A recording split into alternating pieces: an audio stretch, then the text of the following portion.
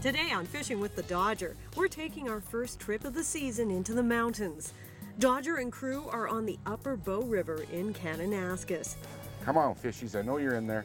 Meanwhile, Dodger Jr. gives us all his best casting tips. However, on the coast, with salmon, this can burn holes in your hand pretty well, literally. And the Dodger reveals how our fly girl of the week has truly captured his heart. Sable, hurry! Hurry, hurry, hurry, hurry, hurry! Are you ready? Let's go.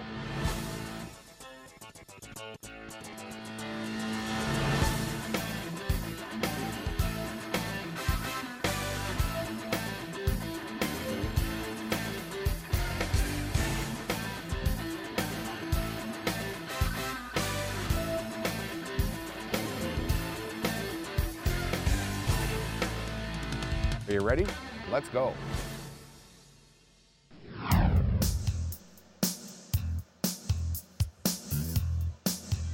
Kanaskis Park is an area known amongst native Albertans for centuries. Less than an hour's drive from Calgary, it hosts the most of Alberta scenery.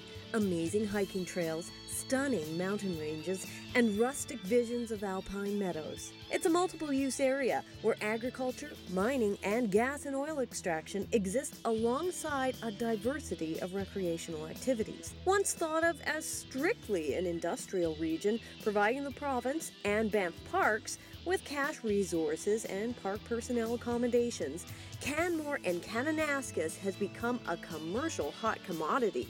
It's sought after worldwide by individuals wanting access to residential housing amidst the pristine mountain setting. The Dodger shows us some of the amazing beauty of Kanaskis while fishing for brown trout and whitefish. April is still early spring for Alberta. The Upper Bow River in Kanaskis Park hasn't experienced the full rush of mountain snow runoff. For those itching to get fishing, this is the time to be on the bow because the runoff waters will soon be too heavy. Greg Nemitz is in town for his first visit to Alberta. He hooked up with the Dodger years ago when they both realized Greg's company, beefjerky.com, and Rock Dodger Outfitters had a common marketing niche. I got an email out of the blue from him asking me if I wanted to be his sponsor. So I looked at his website and looked at what he was doing, and it looked like something that, yeah, I bet fishermen eat a lot of beef jerky. So, okay, let's give this a try. Well, that was years ago, although in all that time, neither had ever met in person.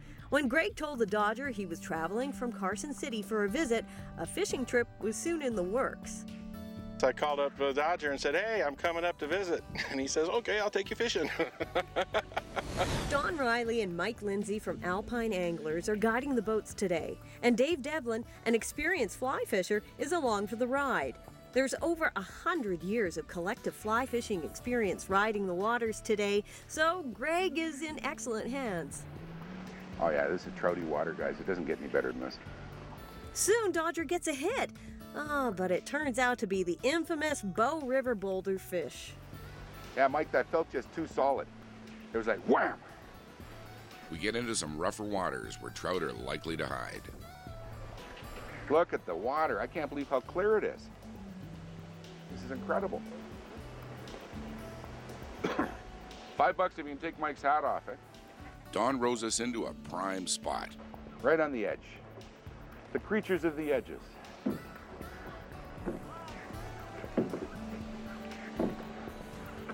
Oh man, look at this water, Dave. It almost seems as though the Upper Bow fish are teasing the Dodger. But will he have a chance to get back at him? Well, we'll check on that later. But as you may have noticed, the Bow River is a high-volume, fast-flowing body of water. When wading and walking, it's important to know how to stand your ground without going on a slip-and-slide adventure.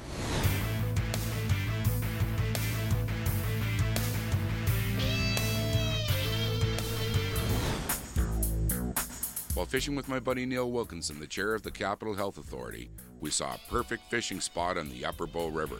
The river looks shallow, but both Neil and I know it can hold some deadly surprises. One of the things that you and I who fish all the time take for granted is how to safely cross a stream. Right? Everybody figures it's easy, it doesn't look deep. Our goal is to get over to that island because I want to fish the seam there right on the V. We walk in on the angle, and we walk out on an angle. If you lose your footing and you feel you're going to go downstream, drop to your knees, never put your feet out in front of you. Because the first thing that'll happen, other than that bee attacking me, the first thing that happens is your feet can get lodged underneath a sweeper or underneath a rock, and then before you know it, you're flipped over. It is. You can perish that way. You could perish that way.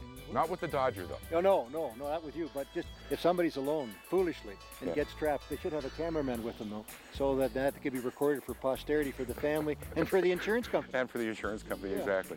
And we made it. Hooray! Hey, congratulations. Good. Up next on Fishing with the Dodger, will Sable the dog use her daddy Dodger's advice in crossing a river? Good girl, come on. She hits a hole and she freezes, eh? Stay tuned. We're back on the Upper Bow in Kanaskis, fishing with the Dodger. It's early spring and there are still patches of snow, but it's a beautiful day and a float trip in the mountains is just the thing to cure the winter blues. The scenery in Kanaskis is breathtaking, and it's working out to be a gorgeous day. Plus, there's fish in those waters, and we have 4 fly fishing experts angling for a trout bounty. Greg Nemitz is our special guest, having traveled all the way from Carson City, Nevada. He's never been to Alberta before and has never fly fished. Oh, it's just fabulous. It's really beautiful. The Rocky Mountains, I mean, it's just amazing. Here we are, middle of April. It's a beautiful day, about, I don't know, 60 degrees maybe? Well, maybe 50 degrees. But anyways, it's really nice. I like it. Greg is also a sponsor for the show, providing the Dodger and crew with snacking supplies. I get the phone call from Greg, lives in Nevada, right? And then he says, I'm coming north, and I have a care package for you. That's a care package for you, actually. So I now have this monster box jerky in the back of the truck, right? Now I just have to hide it from Connor when I get home. Well, he may try to hide it from his son Connor, but Sable the dog is onto him. Oh yeah. I got myself a trout spotting, jerky eating dog, Dave. Maybe the Dodger needs to tie some of that jerky on the end of a line because the world-famous Upper Bow trout have so far dodged the Dodger. But the day is still young. Yeah, just got another bite, guys. Yeah, did I ever get another bite? Oh, this is really starting to frustrate me. Yeah, he took me again. And they're biting them off, they're not untying, eh? Of course, it's hard for fish to untie things because they have fins, not hands. Yeah, but on a serious note, the Dodger is using braided line and that stuff doesn't break off. Sable, my little Sable, we've got something big down there chasing your old man. Bit that one off again. There's another one. Right on the edge of the drop-off, just hammered me. Unbelievable. Come on, fishies, I know you're in there. Come on, Sable, give us the wiggle. Well, we're not certain if that wiggle will entice the Upper Bow trout, but we do know Doggy Sable has something that melts the heart of all she meets. This week, our fly girl is none other than our fly fishing sweetheart, Sable the dog.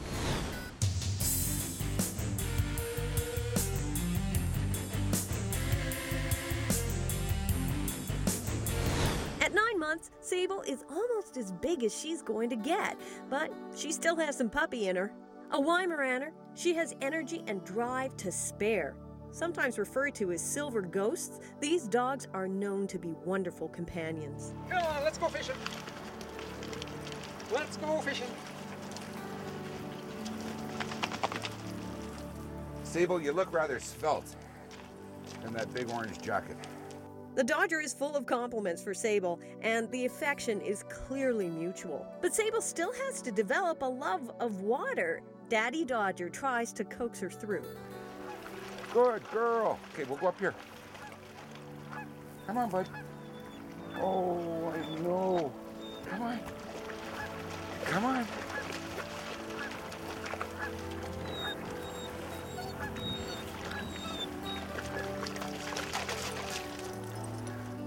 As everybody wades in, Sable has a real dilemma. I'm not sure if she's going to come or stay. She's sort of freaking out with the water. Sable, come. Come on, buddy. Good girl. Come on. she hits a hole and she freezes, eh? Aw, Sable, come stand by the camera operator. She'll keep you safe. Maybe she has some beef jerky for you. Yum yum. But it looks like her concern for Daddy Dodger wins the day. Come on, buddy. Sable, hurry. Hurry, hurry, hurry, hurry, hurry.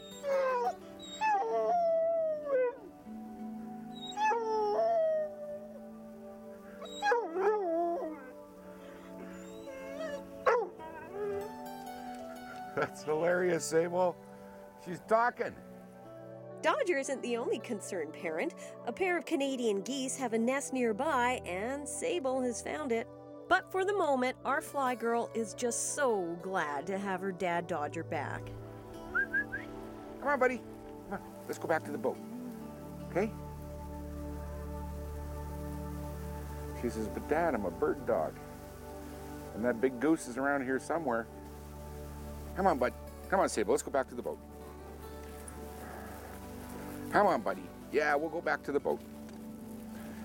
And so it turns out that everything is safe and sound. All the geese eggs are intact, and Dodger and Doggy are a cozy pair again on the boat, amongst a good supply of beef jerky. Okay, one more little piece. There you go. Oh, you're a good girl. Coming up, we find out about the ancient legend of Mount Yamnuska, and Dodger Jr. shows us how to cast a perfect fly. Welcome back to Fishing with the Dodger. We're on the Upper Bow River in Kanaskis today. It's early spring in April. The leaves haven't bloomed on the trees yet, but that only enhances the haunting scenery of the mountains.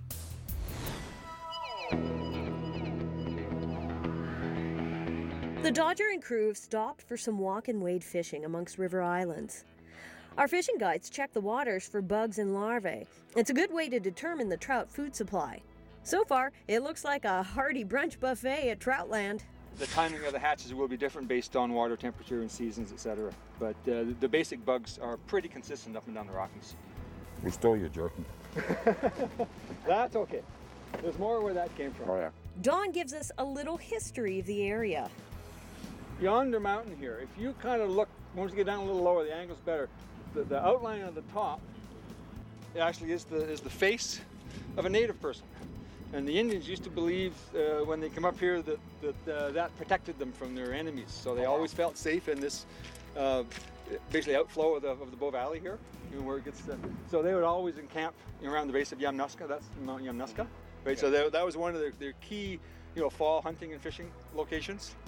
The area is still a key hunting and fishing location, but a little known fact is that the presence of brown trout, the dominant upper bow fish, was a man-made accident. About 60 years ago, the Banff National Parks and the Alberta provincial government often traded stocks of fish back and forth, replenishing lakes and rivers in both areas. The truck broke down just about halfway between Banff and Canmore, near Carrot Creek, which is one of the small tributary streams. The truck driver, in his infinite wisdom, decided that if he left his truck abandoned, broken down, the fish would die. The truck wasn't aerated. So he took it upon himself to dump his load of brown fingerlings into Carrot Creek, which got into the Bow River. And that is the one and only time that this upper river has been stocked with anything like that. Well, hopefully we're going to see a nice close-up and personal view of one of the infamous offspring soon. But speaking of infamous offspring, here's this week's segment of Connor's Corner.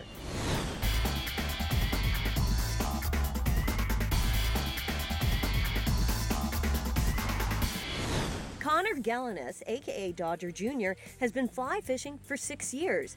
Quite the accomplishment for an 11-year-old.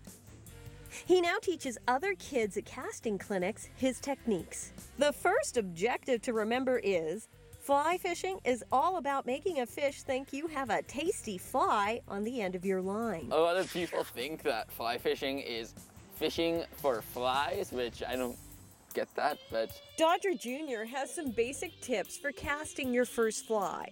Get some of your line out. You can just do this by shaking the tip, and then put your index finger right here so that your line doesn't just roll out. You just have tension here so that when you're reeling up, you don't have a whole ton of loose line on your reel and it doesn't get jammed up.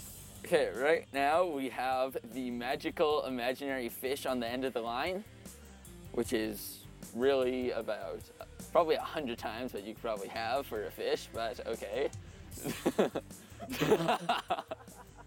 So if the imaginary fish started to run, I can let off without having to pull off of here, which can sometimes apply too much weight to the fish, like letting it let go. Right now I have the trigger on, so the imaginary fish can't get away. But the imaginary fish, if it starts running, instead of applying my drag, I can place my hand here, slowing it down. However, on the coast, with salmon, this can burn holes in your hand pretty well, literally. Yes, Dodger fish gets him again. You want your rod tip high so that you can keep tension on the fish and your line. And then once you have tension here, or once you have stuff here, you don't have to put that into your finger, but then that way it just goes onto your reel cleaner, and then now I have them on the reel, so I don't have to strip. The only thing you can't do is you can't club the Dodger, okay? Oh. We catch and release all fish, including the old man.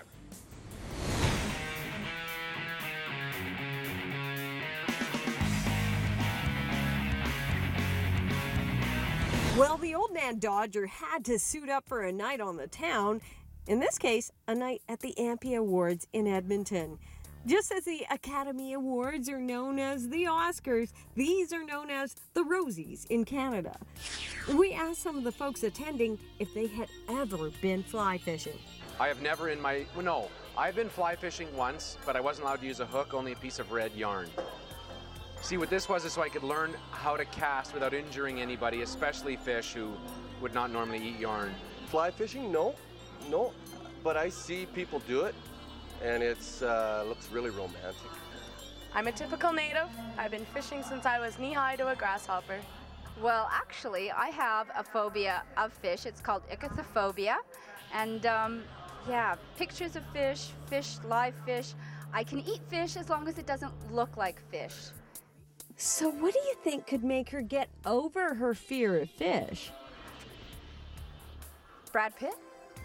If he invited me out fishing, I think I could do it. I think I could even bait my own hook if he handed me a little minnow and said, "Kim, slap this baby on." Hey, you know, if Brad Pitt said it, I would dance around dressed as an Ewok. But that's another episode. Coming up next, the Dodger lands a monster. Maybe. Stay tuned.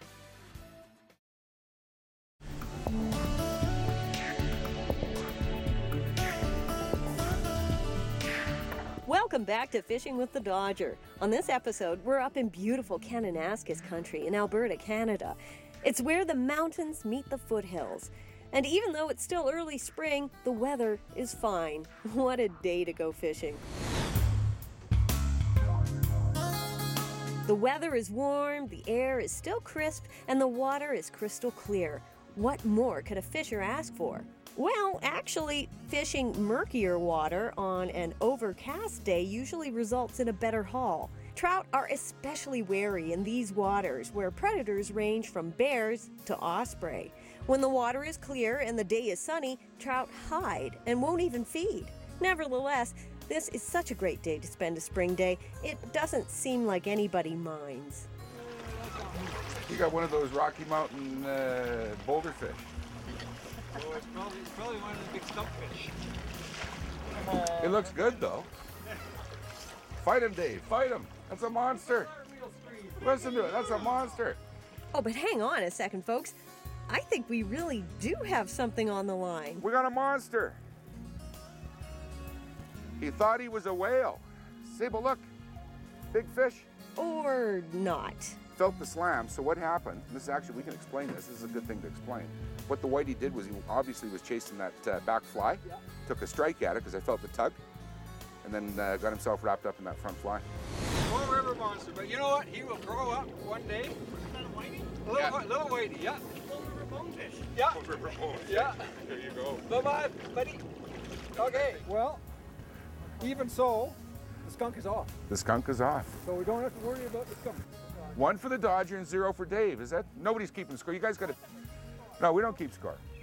What do you think about that, Dave? I think the score is about to change. The gauntlet is down. Dave pulls out his arsenal. So that's your small box right there? Yeah, this is the small one. We stop for some walk and wade fishing, and we leave Sable to guard the boat. Okay, maybe Sable is still a little scared of the water and feels safer in the boat. But hey, it's all about puppy steps, right? Hey, it looks like Dave may be evening the score. No, it's a tree trout.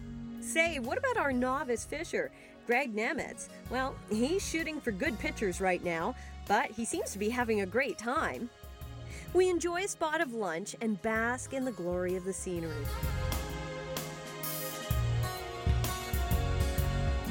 Soon we're back on the water, enjoying the most beautiful part of the day.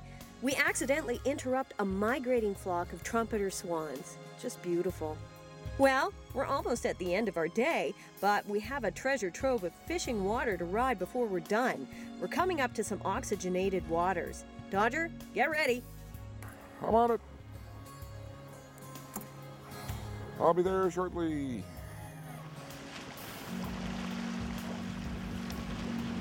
Up.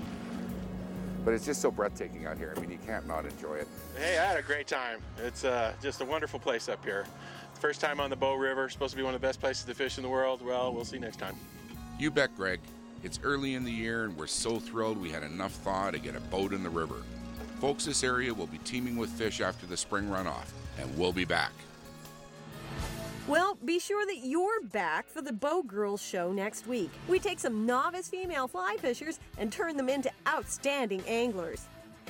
And we learn what kind of fish are in a river by reading the bugs in the water.